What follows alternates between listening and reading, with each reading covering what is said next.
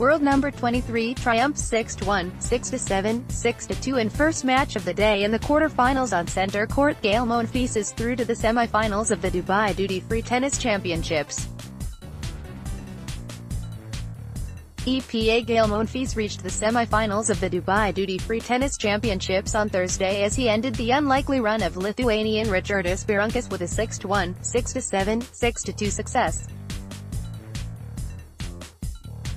Berankis, the world number 113, had been one of the surprise packages of the tournament, after beating number 8 seed Daniil Medvedev in the first round and then Denis Kudla in the last 16.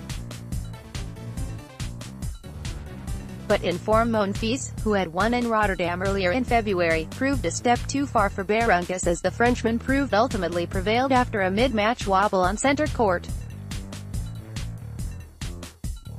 2 breaks of serve in the first set saw the world number 23 take it in just 25 minutes. Berankis hinted at a fight back as he went 4-1 in the second set, but Monfils reeled off 5 games in a row to leave himself serving for the match. But Berankis broke back to force a tiebreak and he won it 7-3 to force a deciding set.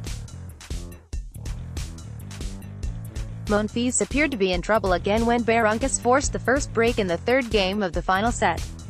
But the Frenchman again rallied and won the final 5 games to secure his spot in the last 4. Updated February 28, 2019, 5:09 p.m.